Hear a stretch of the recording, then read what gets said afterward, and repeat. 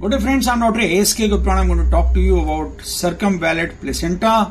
She is a 14-year-old girl who has come to us for a routine ultrasound examination, and she has around 14 weeks of pregnancy. And if you see carefully, that you find that there is a margin at the edge of the placenta, and the margin is circular all around to form a rim of placenta all around the placenta.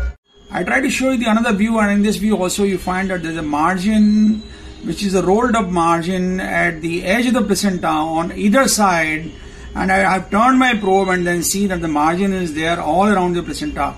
So it is nothing but a clear case of circumvallate placenta.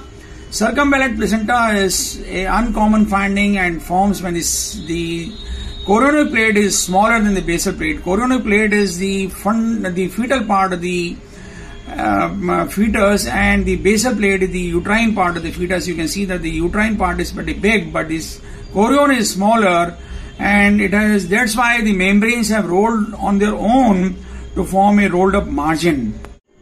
This is a normal placenta, just to show you the comparison, and here you see that the placental margin or the placental edge is normal and it is not rolled up, and this side also the placental edge is normal and it is not rolled on itself, and this is the right way.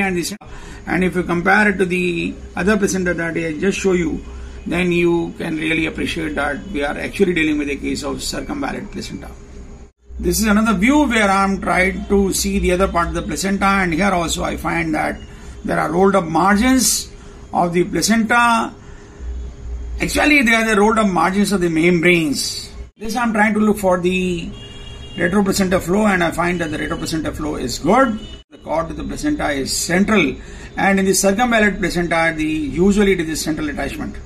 We are associated with the abnormal fetal outcomes, and there might be incidence of increased premature labor, the premature rupture of membranes, or the retroplacental clot formation. The gynecologists need to be much more careful, and the findings should be reported. I hope you like our video, and in case you like it, please do not forget to subscribe to our channel and share the video among large number of your friends so that maximum number of people can be benefited. Thank you very much.